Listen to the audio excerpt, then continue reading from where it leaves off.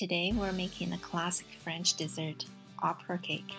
It combines layers of almond sponge cake, espresso-flavored buttercream, and a delicious chocolate ganache.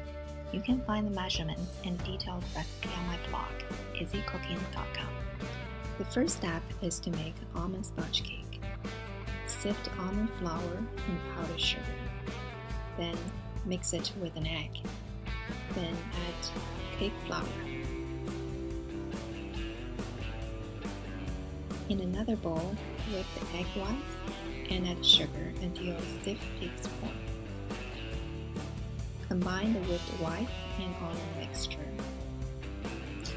Pour the batter into a prepared sheet pan and bake for 8 to 10 minutes.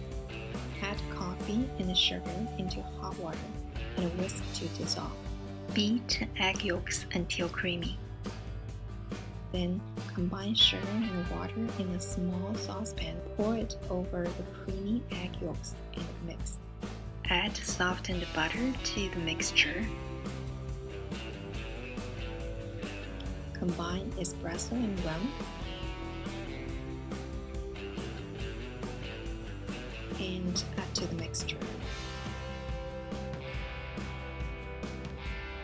Mix until combined and set aside. Peel off the parchment paper and cut the cake into 3 pieces. Add heated heavy cream to the chocolate and mix well. Brush the sponge cake layer with coffee syrup.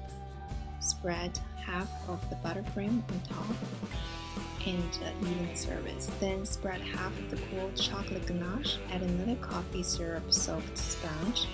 Spread the other half of the buttercream. Add the last layer of sponge and brush with coffee syrup. Spread the rest of the coffee ganache. Now the chocolate and add oil. Mix to combine.